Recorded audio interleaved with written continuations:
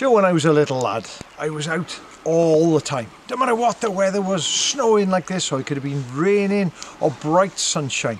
I would prefer to be out than be indoors, and my real inspiration was Tide, my granddad. He used to take me by the hand when I was 3, 4, 5, 6 years old, and we used to go out, we used to go bird nesting, we used to go fishing, and we'd lift every single log looking to see what was underneath it, and that's how I really got into wildlife. Then I worked for the RSPB years afterwards and really concentrated on birds. And that was when I realised that birds are just one small part of the whole ecosystem, what's around you. You know, the birds are dependent on other things. They're depending on the plants to provide food for them.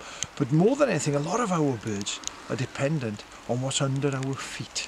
Whether they be earthworms or grubs or ants or other insects, birds are completely dependent on those. And now, the BTO and I want schools all over Wales to get involved in a project called Under Your Feet. We want children of all ages to get out and to survey what they find beneath their shoes, beneath their wellies. So please, will you get out there for us?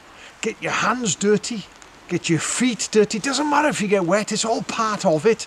And find out what is down there in the soil. We want to know, how are the earthworms doing? How are the grubs doing? How are the ants doing? How are the slugs and the snails doing? Because they are so important for our birds. And on top of that, you'll get out, you'll get dirty, but you'll be healthy, you'll be fitter, and you'll have a lot of fun. So please, schools in Wales, get involved in Under Our Feet. And if you want any more information, please contact the British Trust for Ornithology, the BTO. Thank you very much. Diolch yn fawr.